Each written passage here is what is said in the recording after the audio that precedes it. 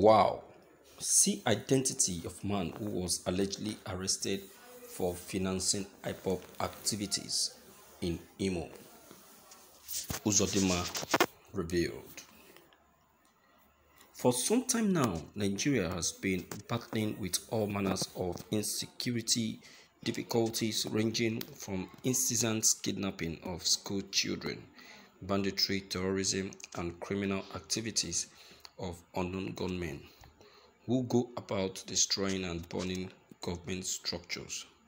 People can no longer live peacefully in their homes.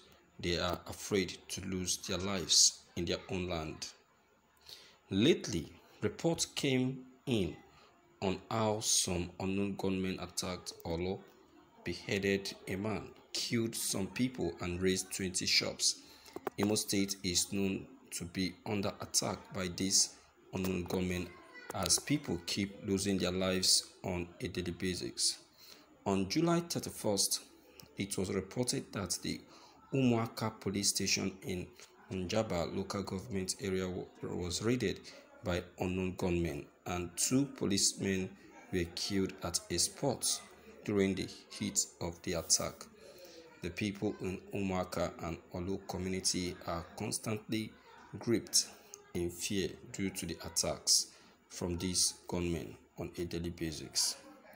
According to news reported by Daily Trust, the identity of the man financing Ipob and Eastern Security Network activity in Imo State has been exposed as Boniface Okeke. In line with the reports, Boniface was said to have confessed the crime and claimed he has been the one financing Ipob activities in the state, which amounts to 10 million naira while he was in abroad. Boniface was arrested yesterday at Obo Autonomous Community in Olu by the police and also led the policemen to their various hideouts in Imo State. With this new development, Nigerians can be assured that the tyrants left in the Ipob are but few. With the commitment of the government, banditry and terrorism would become a thing of the past. Nigeria would once again become a peaceful nation for its citizens. Great lie. A very great lie.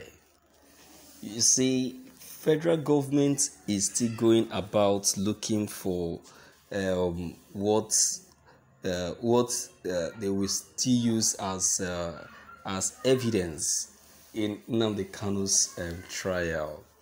Don't forget that Nnamdi Kanu's trial is still very much on, and the federal government have extended the next hearing to 21st of October. Don't forget.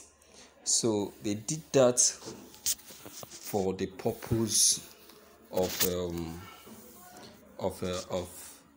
in order to be able to go out and get more facts for themselves, because they know that they don't have any reasonable facts to present in the courts. You understand? So they did that for their own selfish purpose and not for the purpose of anyone. So now, with this that they have just presented now, I will tell you that it's a very great lie. A big lie from the pit of hell. I'm not biased. Look, as I'm broadcasting, the person broadcasting or carrying out this broadcast is not an Ipob, neither is he an Igbo. I'm not an Igbo, I'm not a Biafran, I'm not an Ipob. But one thing I must tell you for sure is that I'm always in for justice and truth. You understand? Nigerian government has been very, very biased and unfair to this very group called Ipob.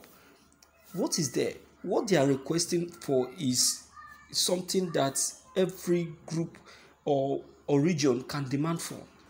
You understand? So I don't know why the federal government are now taking this to be too hot and start going after these people. You understand?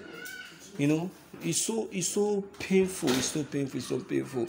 I plead to you, my dear viewers, that don't conclude over what has just been presented or broadcasted right now. What you should do is at least do your own research, your own self-research to know how true this. But for me, I'll tell you that it is not true. It's not true, and it can never be true. The people you see there are gunmen, but they are not any Ipob financiers. They are not any Ipob financiers. You all have heard from some of the financiers of Ipob. The Igbos in diasporas are financiers of Ipob. The great and mighty people in the UK are also Biafran financiers. This is how they lied one time ago, that one of the financiers of Ipob is a drug dealer. I don't know why Nigerian government is just moving up and down, carrying rumors and all of that. Well, they will fail. Behold, I would like to give you this good news. The Yoruba activist that has been working in hand with Mazi Nnamdi Kanu, that was arrested by the Nigerian police while he was trying to travel to Germany. While he was trying to travel to Germany through Cotonou, the guy has just won the case against the Nigerian government. You see, and I am telling people that, look, the same way this guy won the case against the federal government is the same way he is going to win the case. Is the same way Nnamdi Kanu will also win the case against Nigerian government. They didn't just get prepared. They should get prepared. We shall all see. The truth of the matter. You understand? They will all fail. In fact, they have started failing. I'm telling you, and it will surely read. You understand? It will read up. So I am not surprised anyway that this is happening. I'm not surprised. Well, our Igbo leaders are the people causing all of this shit. They don't causing it. If not, who will give them that chance to do what they are doing? Nobody will. Do you understand? So meanwhile, my dear viewers, I use this medium to call you into this issue. Please, limit free to come in and leave your own comment concerning this issue. If you are new, click on the red subscribe buttons as well as the bell buttons to get updated each time we upload any new videos. Thank you.